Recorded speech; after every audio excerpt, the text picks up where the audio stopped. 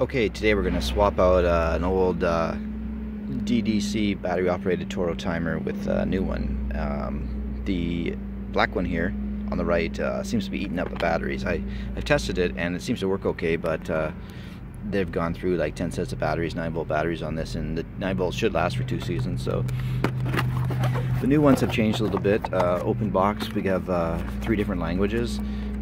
These are plastic coated cards that you can leave in the box, or somewhere people can read. Let's see, we got I don't know, Spanish and I don't know what this other language is, German or something, and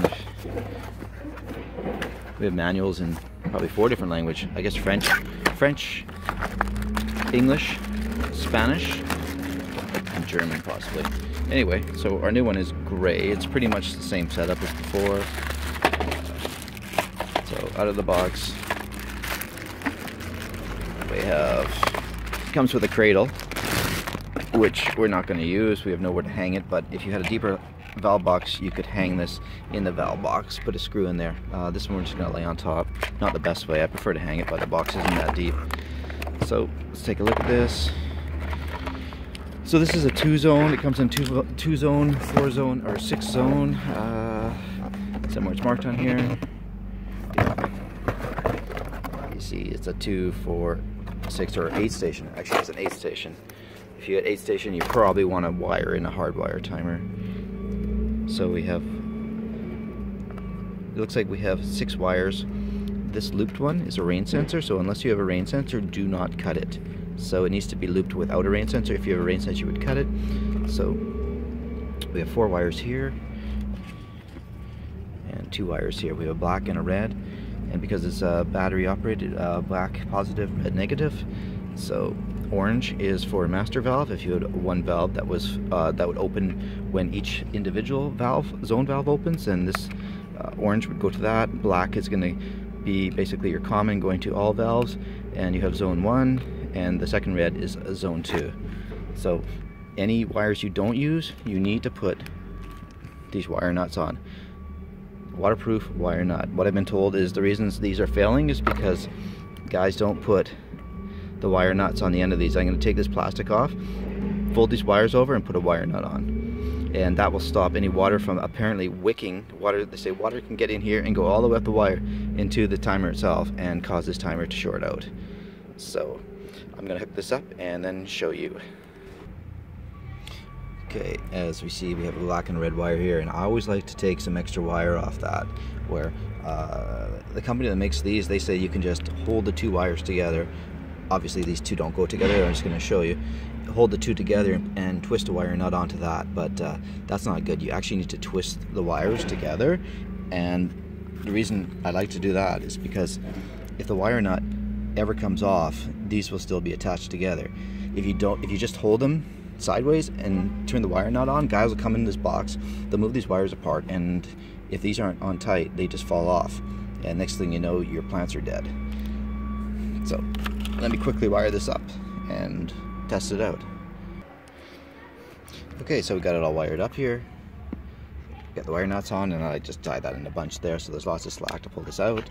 And then you open the battery cover up, and you'll see you have 2 9-volt connections, and you should hear the valves, the solenoid, go click click when you put the first battery in. And let me just see if I can do this one-handed.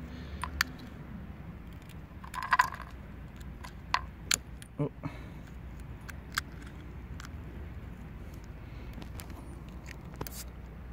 You could hear it make that noise.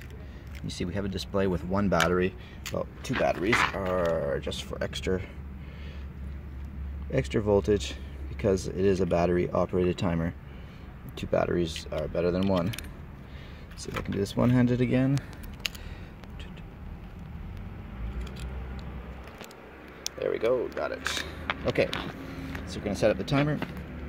So we have a display Toro. When you first put it on, there's nothing in this display. The dial actually moves this around, and we have different functions, plus, minus, on, off, and different programs. So we need to set the time. So we're going to go first here, which is set date or set time and date.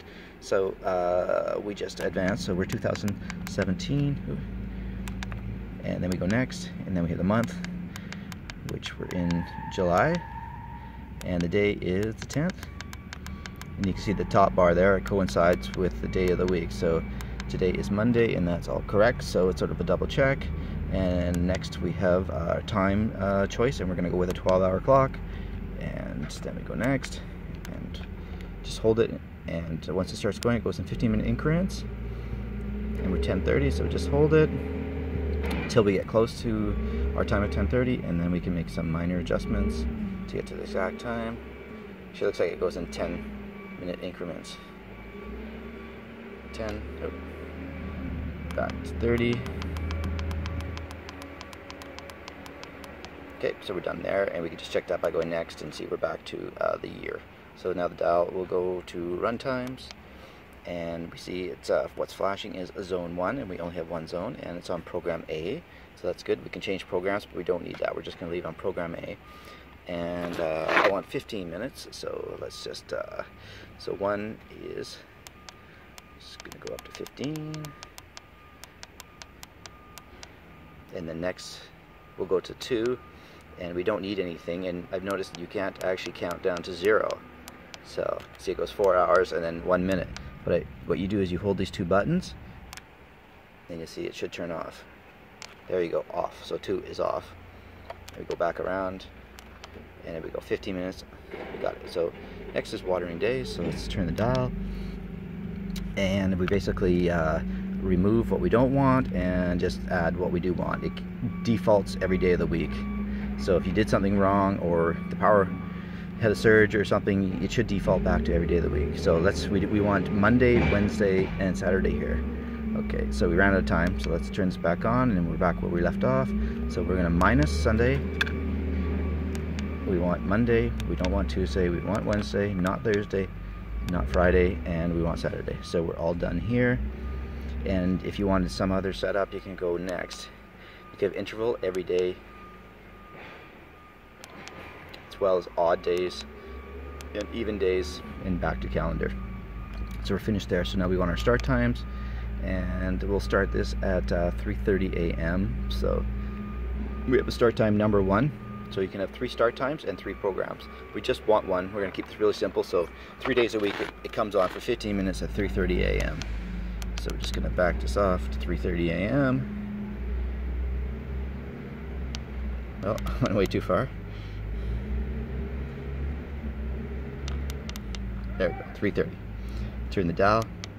We have an adjustment here, and what this shows is you can actually adjust each month, and what 10 is actually 100%. So that 15 minutes we put in, that's 15 minutes of time, and you can adjust each month. So if you wanted more in July, you just basically go up. Oh, let's go. So if we went up to 20, it's actually 10% over our 15 minutes. So that would be 15 minutes plus 10%, so that would be another minute and 50 seconds. And you can go next and actually adjust each month. So if you want more in August, or here we don't water in the winter, but July and August is hotter, so some people would increase for that. I'm just going to leave everything at 100%. Then we have our manual station, where we can turn it on for just a few minutes and then put it back to auto. So how that works is you choose your zone. So we can put some time on. It usually goes to 5 minutes, but you can back it down to 2 minutes, and then you just turn the dial back to auto run, and it's going to turn on, and then it's going to go back into the manual operation. So we're not going to do it yet. I'm going to count that down, and that early, off, 2 buttons.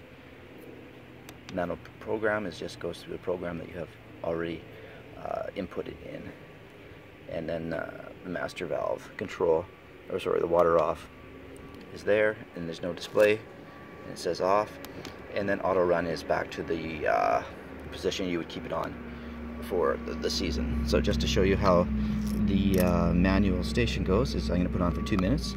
So let me just go around, and I can put on, we don't want 4 hours, 1, 2 minutes, and then just turn the dial to auto, and it's going to go on for 2 minutes, and then back to the automatic cycle. So there we go. And the sprinklers come on. We're going to end this early.